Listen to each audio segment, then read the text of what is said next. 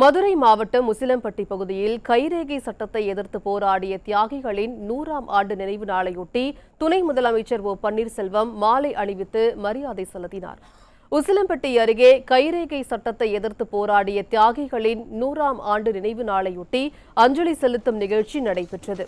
இதில் துணை முதலமைச்சர் ஓ பன்னீர்செல்வம் கலந்து கொண்டு தியாகிகளின் நினைவு தூணுக்கு மலர் வளையம் வைத்து மரியாதை செலுத்தினார். முன்னதாக தேவர் சிலைக்கு மாலை அணிவித்து மரியாதை செய்த துணை முதலமைச்சருக்கு பொதுமக்கள் உற்சாக வரவேற்பு அளித்தனர். அதன் பிறகு நடைபெற்ற ஊர்வலத்தில் ஏராளமானோர் கலந்து கொண்டு தியாகிகளின் நினைவு இடத்தில் மரியாதை செய்தனர். இந்நிகழ்ச்சியில் வருவாய்த்துறை அமைச்சர் ஆர்.பி. உதயகுமார், கூட்டுறவுத்துறை அமைச்சர் செல்லூர் ராஜு, சட்டமன்ற உறுப்பினர் நீதிபதி உள்பட பலர் கலந்து கொண்டனர்.